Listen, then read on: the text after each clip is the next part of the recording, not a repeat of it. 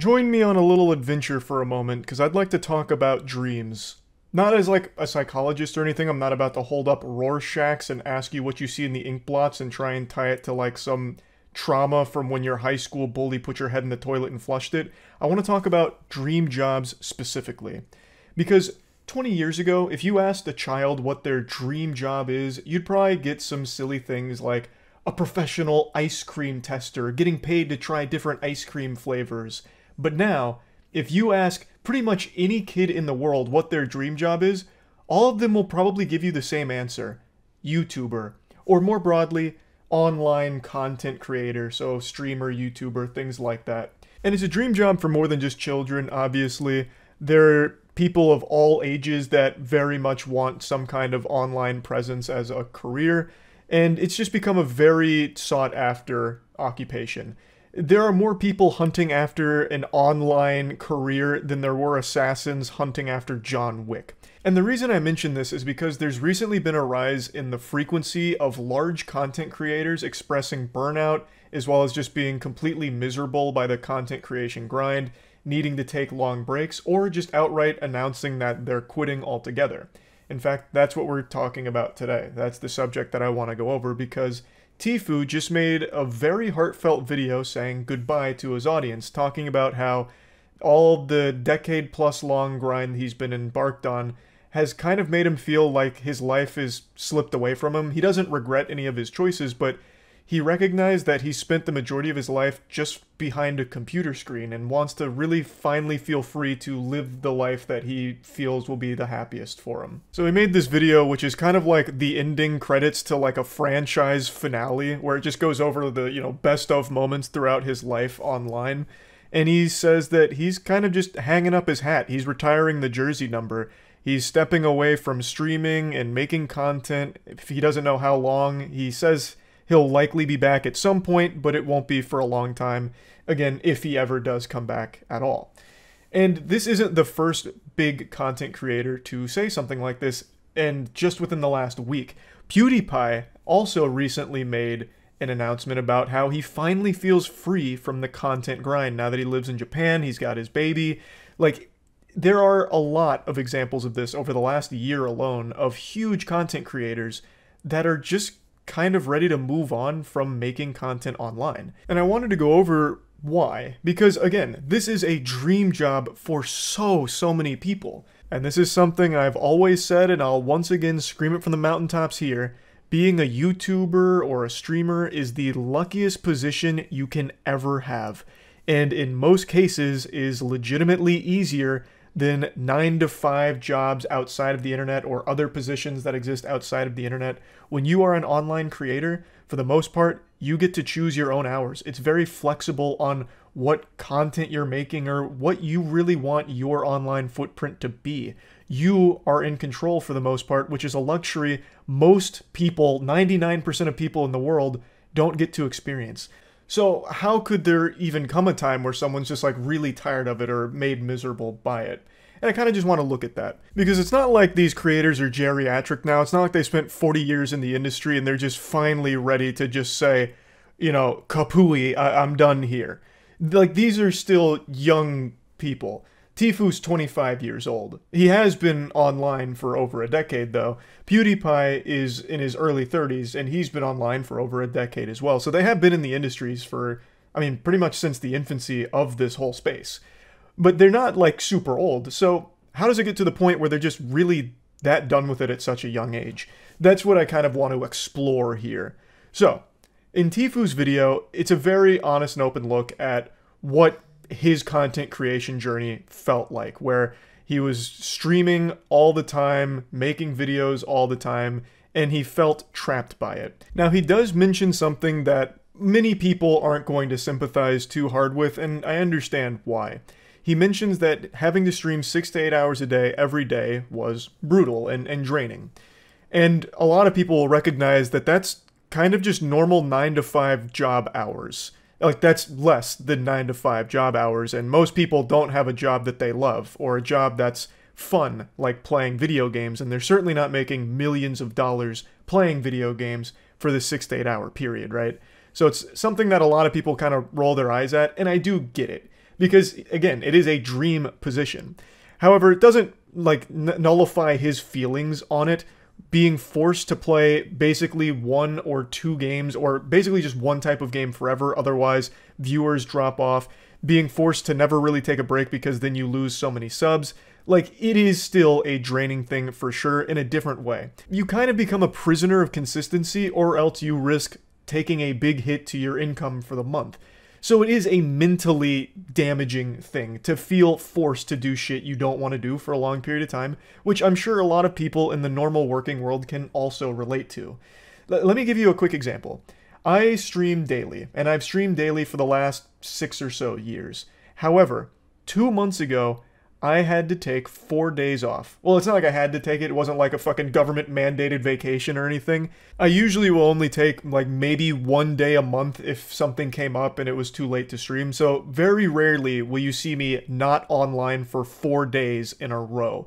That's apocalyptic vacation time for Charles there. That's that shit where the audience got concerned and like, damn, we might need a search and rescue team.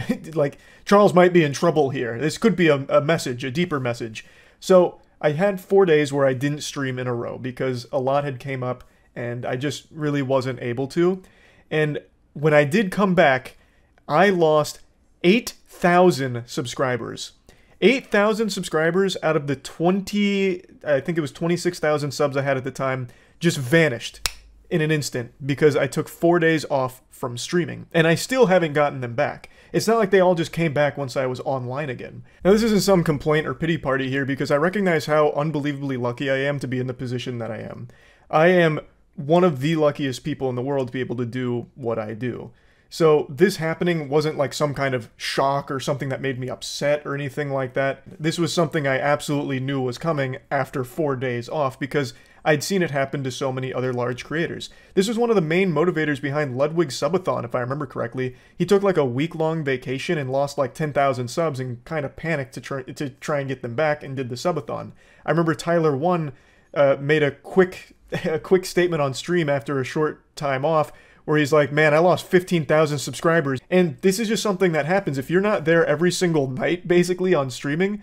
Since the online audience is always frothing at the mouth for content, they'll find other streamers elsewhere to fill that void because it's such a competitive space. Maybe they come back, maybe they don't. And maybe they do come back, but they don't have a Twitch Prime, right? Like, there's just so many things at play that do ultimately have a big impact on a person's income when they're a streamer, which is why you very rarely see streamers take a long vacation, or even if they do take a vacation, they still stream during it. Because it's kind of scary not to, because even just taking 1 day off can result in a drastic decline overnight, basically. So for Tfue to talk about this, like, I understand the perspective where if he wasn't streaming every single day, and I know he had a Twitch contract, so he also had minimum hour guaranteed that he had to hit, which I imagine was probably like 160 or maybe 180 hours would be my guess, but I'm just speculating. If he's not doing that every single day, it's hard to make up those hours, and it's also hard to hold on to his audience and that subscriber base. So it could absolutely be a really mentally shitty thing to go through. So I understand why that would be frustrating and make him feel like, you know, he can't really set aside time to do other things that he wants to do outside of streaming. And in the video, he said something that I think is a really interesting look at how the perspective shifts once someone reaches that level and is kind of trapped doing the same stuff. He said that in the beginning, gaming was an escape from reality, but now reality is an escape from gaming for him, because it's now just become something that he is completely obligated to do and isn't finding enough joy in anymore to make it feel like he's spending his time in a good way that makes him happy. Now, he's in a very fortunate position where he has generational wealth. He has oodles of clams, millions upon millions of dollars that he can use to live his life to the absolute fullest and do the most thrilling shit imaginable if he chooses to off the internet. And I think he recognizes how lucky he is, because there's countless people that would love to just leave their 9 to 5 to be able to explore what makes them happiest. And that's fundamentally what Tfue's doing. He's just in a fortunate, lucky position that he is financially secure enough to just step away from his job, his career. And this video is just letting his audience know, like, guys, I really appreciate the support, but it's time to move on to the next chapter of my life, which I think is a totally respectable thing. Now, this is a question I get asked a lot, and especially more recently because of so many YouTubers doing things like Tfue is, making these announcements about very long breaks or all this burnout that they're experiencing, or just outright calling it quits.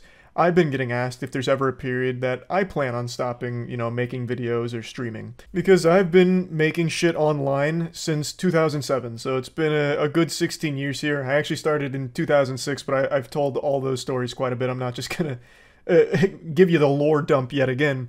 But, I'm starting to get a little gray in the face here. So is there ever a time where I just plan on calling it quits? And my answer is always a resounding no.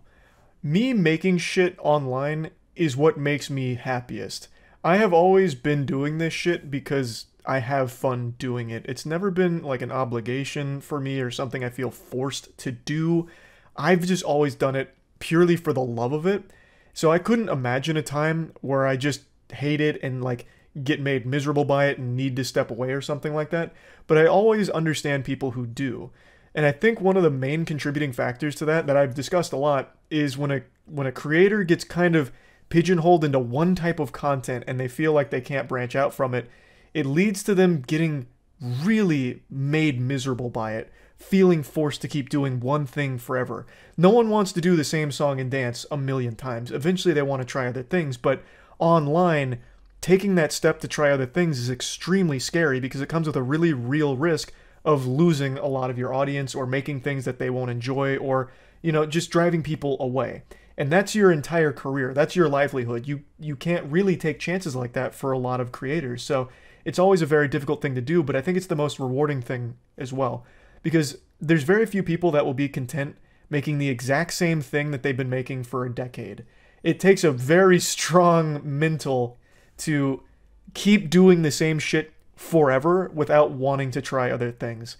But again, for a lot of creators, they feel like they need to, and I think that's what really leads to a lot of that burnout and that feeling of needing to take breaks, because the endless grind monotony of just doing it all day after day, this fucking same stale routine, gets to be draining.